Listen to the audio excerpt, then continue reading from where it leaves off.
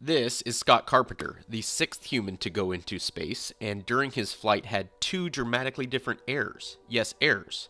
Today is May 24th, and on this day in space history, we're going all the way back to 1962, when Carpenter climbed into the Aurora 7 spacecraft for America's second manned orbit of the Earth. While in orbit, Carpenter accidentally hit the inside of his spacecraft with one of his arms, causing the mysterious fireflies observed by John Glenn during Glenn's orbital mission a few months earlier.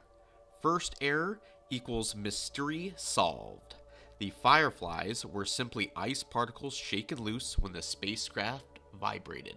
After orbiting the Earth for a third and final time, Carpenter was late firing the retro rockets during a critical re-entry burn.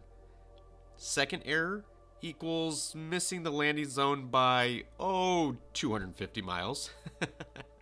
See you tomorrow.